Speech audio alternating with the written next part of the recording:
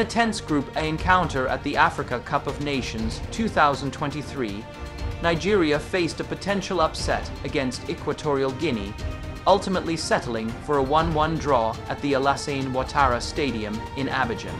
African Footballer of the Year Victor Osimhen played a pivotal role for the Super Eagles, leveling the score with a quick nod in after Ibn Salvador's first-half opener for Equatorial Guinea.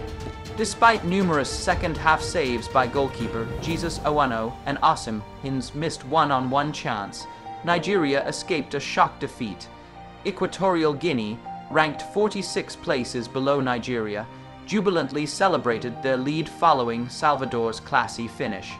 However, the joy was short-lived as Osimhen swiftly equalized from Ademola Lookman's cross. The match remained a deadlock, leaving both teams trailing Ivory Coast, who secured a 2-0 victory over Guinea-Bissau earlier.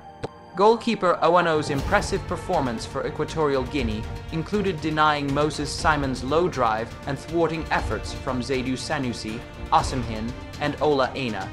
Despite Nigeria's attempts to find a winner, they fell short against determined opponents.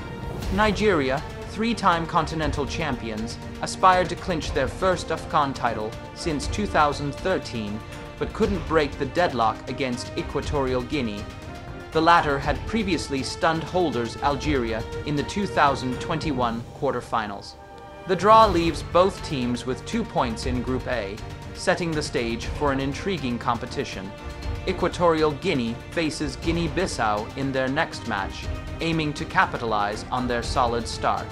Nigeria, on the other hand, looks forward to a challenging clash against Ivory Coast, two strong contenders for the AFCON title at the Alassane Ouattara Stadium. The tournament promises more excitement as teams vie for supremacy on the African football stage. Don't miss the exciting highlights of the Africa Cup of Nations. Subscribe for more thrilling games and surprises.